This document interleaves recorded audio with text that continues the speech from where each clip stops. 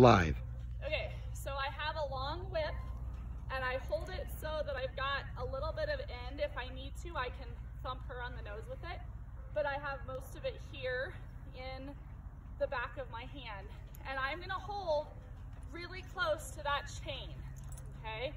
And I'm just gonna move her around, keeping her head at me and asking her to move her back end around.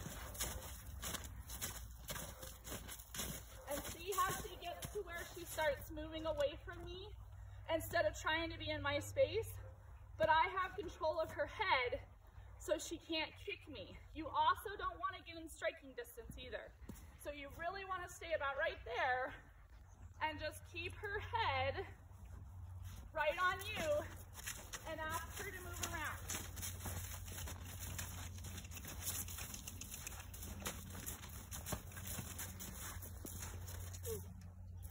And usually, if you do that a couple of times, if they're being ridiculous, they'll quit and they'll start paying attention.